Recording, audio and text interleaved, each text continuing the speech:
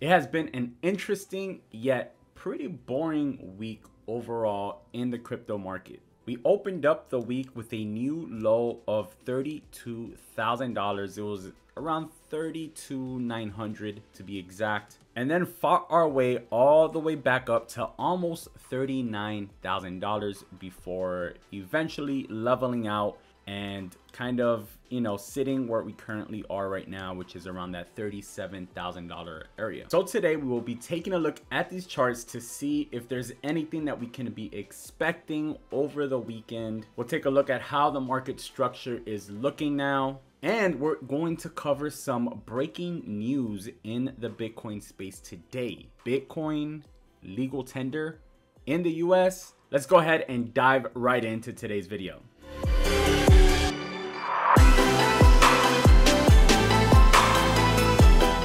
Hey, what's up? Jay here, and welcome to Bitcoin Daily, bringing you guys the best tips, tutorials, and ideas to help you guys become profitable and successful investors. The goal of this channel is to empower you, the community, with the knowledge and resources to help you get your wealth up to that next level. So if you guys are new to the channel, consider subscribing, turn on notifications, and if you enjoy this video, make sure to smash the like button. Helps us a ton with the algorithm. And of course, if you have any questions, drop it in the comments. Let's jump right into the video. So let's go ahead and start with the news. Yesterday, the president of the United States, Joe Biden, said that he wants crypto rules as a matter of national security. The report says that the Biden administration is preparing to release an executive action that will task federal agencies with regulating digital assets such as Bitcoin and other cryptocurrencies as a matter of national security. The National Security Memorandum is expected to come in the next few weeks. They will be analyzing digital assets and assembling a regulatory framework that covers cryptos, stablecoins, and NFTs. Do you guys think this is good or bad? I think it's all gonna depend on what type of rules exactly are they going to try to come up with. Because the last time that they had a hearing to talk about cryptocurrencies, they did not seem to really get it. They did not understand it. I was surprised at how little knowledge they had. So how can somebody that doesn't have a lot of knowledge in the space and really get it and understand it, how can they create rules? That's like me going to play cricket. I've never played cricket. I don't understand cricket, but me just going out and being like, okay guys, I'm going to create all the rules for this entire sport. Basically the same thing. If the rules are too strict or harsh, it could definitely stifle innovation and creativity, and it will probably lead to people and tech companies leaving from places like the United States to other places where they don't have those type of rules. So we will keep an eye on this report. We will see what happens. Let me know what you think about this in the comments. In other news, a bill is being introduced in Arizona to make Bitcoin legal tender. Yes, this is official, guys. This is the official website where the bill is being submitted. You can see here the legal tender definition. It consists of any medium of exchange that is authorized by the United States Constitution or Congress for the payment of debts, public charges, taxes, and dues. Now, the reason why this is very, very interesting to me is because 2 days ago, the IMF was urging El Salvador to drop Bitcoin as legal tender.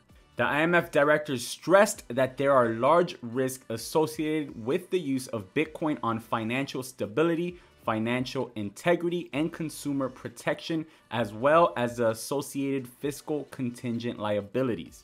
The IMF was urging authorities to narrow the scope of its Bitcoin law by removing Bitcoin's status as legal money. So it will be very interesting how the IMF would react to if something like this happened right within the United States. All right, guys, so let's dive into these charts now. So with the month coming to an end, you can see that so far in January, we are down 19.25%. From Bitcoin's all-time highs, we're currently down about 45%, and the lowest that we've gone from its all-time highs was 52% earlier this week. So looking at where we are right now on the monthly, you can see that we fell below this big support area that we were watching for a while here. And unless we get back on top of it, it's going to be difficult for Bitcoin to, you know, jump up and continue up. However, although that is a strong resistance there at this point, if we do break above it, we should be expecting something similar to what happened here before. So remember, last time we set up a all-time high up here that was around that $65,000 area before having the massive pullback. It was about a 55% correction before bouncing on this support here and basically starting another leg to the upside. So with that move to the upside, we set up a new all-time high before yet again dropping for another 50% pullback correction this month. So although we've lost this main support that we had here, there is still a possibility to keep this structure intact. Remember on Monday's video, we spoke about we still have a higher low here. As long as we don't go below this lower low or this higher low, right, of $28,800, the structure is still actually intact. This is still higher than this right here. So that would be considered a higher low. So what could happen here is something where we go like that, correction, wave 2, right? Correction. We can have a wave 3 where we could possibly set up a new all-time high. If we zoom into the daily chart here, you can see this very, very obvious pattern here. This is basically an M, right? So what exactly does that mean? It's basically an upside down W. Now, why would it be an upside down W? Because most of our investments are probably upside down at this point. So if we look at it upside down, it's still letting us know that we're still winning. So it's still a W. I'm just kidding, guys. If we take a look at the weekly here, you can see that the pattern that we've been watching is still intact. Remember that we broke beyond it on Monday. Well, we are about to close inside of it. So this falling wedge pattern is still intact here. This is a very, very big falling wedge pattern actually that started since back in November. Another thing that you can also see here is that we're holding on to this Fibonacci retracement level. That's the 50% level. We're still holding on. So remember, we've spoken about these levels before, and basically what we tell you guys is that if we lose a level, usually we test the bottom of the level. Because we've jumped back up and above the level over here, it means that we don't have to test the bottom of this level at this point, right? So if we were to lose this level, then we would probably be testing this level. And what level is that? That's around that $28,000 level that we went to last time that we were down here, right? So you can see last time we lost the level right here. We tested the bottom of the level before eventually continuing up. So far, so good. We're holding up. As long as we stay on top of this level, we're probably going to test this area right here, and it's going to be very important. Now, of course, this Fibonacci level is also important, but this right here is probably going to be the ultimate test, because there we have two different resistance levels. We have this huge resistance here that's been holding us back since November, which of course would also be the breakout of the falling wedge, a reversal pattern, reversal signal.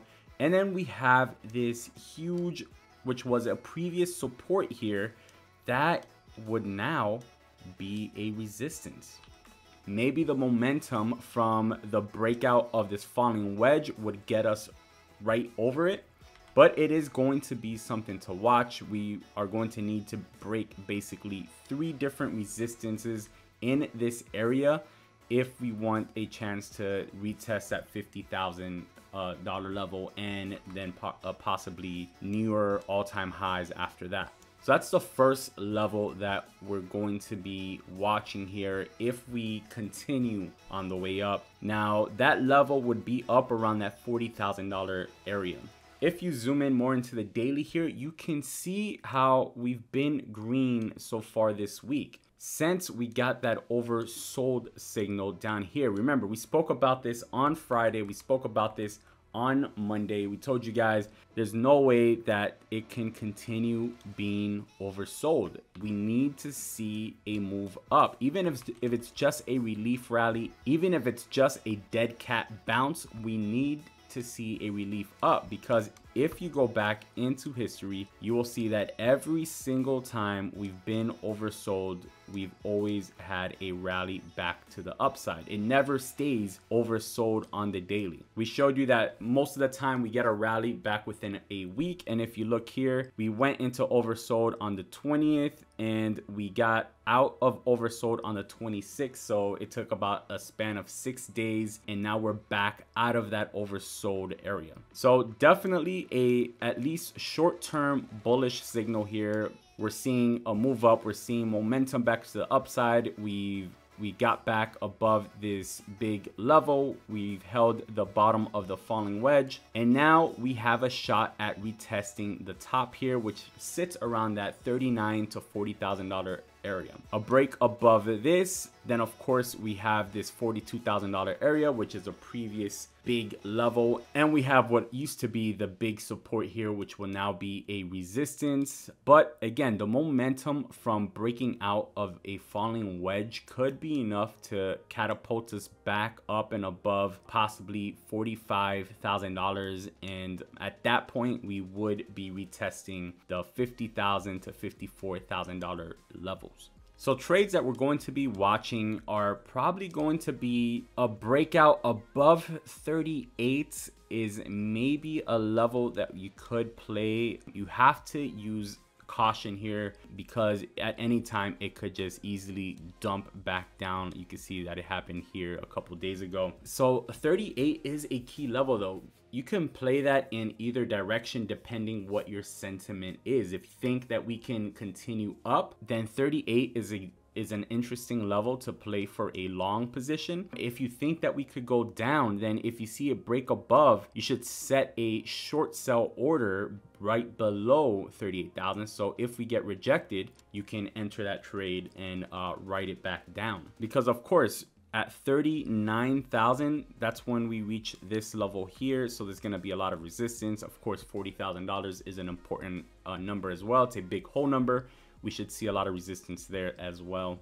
If we take a look at the order books here, you'll see that there's a lot of buys at the $35,000 level currently. Then the next spot after that is 32,000, and then beyond that is sitting at of course at $30,000. That's where we have the most massive buy wall currently. Of course, as price changes, all these orders can change at any time as well. If we look at sell orders, there's not any one level that just has like a massive amount of sell orders. I guess the biggest one from what I'm seeing here, what it's showing me, it's way up at 44,000. Everything else is pretty much just kind of small orders at this point. So I'm not seeing, you know, any huge sell walls right now. That's pretty much it for today's videos, guys. I hope you enjoyed it. If you did, make sure to smash that like button. It helps us a ton with the YouTube algorithm to get this out to as many people as possible. Helps the channel grow, helps the community grow.